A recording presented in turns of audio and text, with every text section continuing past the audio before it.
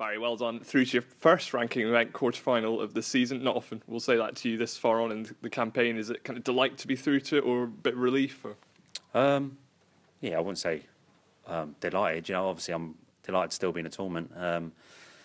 Yeah, first quarter-final of the season. So, yeah, it's just nice to get a few matches under the belt, It's been a tough season so far and, yeah, been struggling to find a bit of form. So, yeah, hopefully I can get a few more matches under the belt, and start building the confidence back again, As you say, by your standards, it's been a difficult season.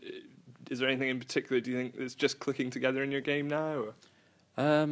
Yeah, I mean, I've battled well today, I haven't played great, bits and pieces, I'm 1 minute I look like I'm playing well, scoring well, and then elementary mistakes creep in again, so yeah, I need just to play with a little bit more confidence because I'm still a few shots where I'm steering in, I'm not cueing the ball as nicely, so but that's just confidence, and yeah, the more matches you win, the better the confidence gets, and then you just get down and play the shots, don't see problems in front of you.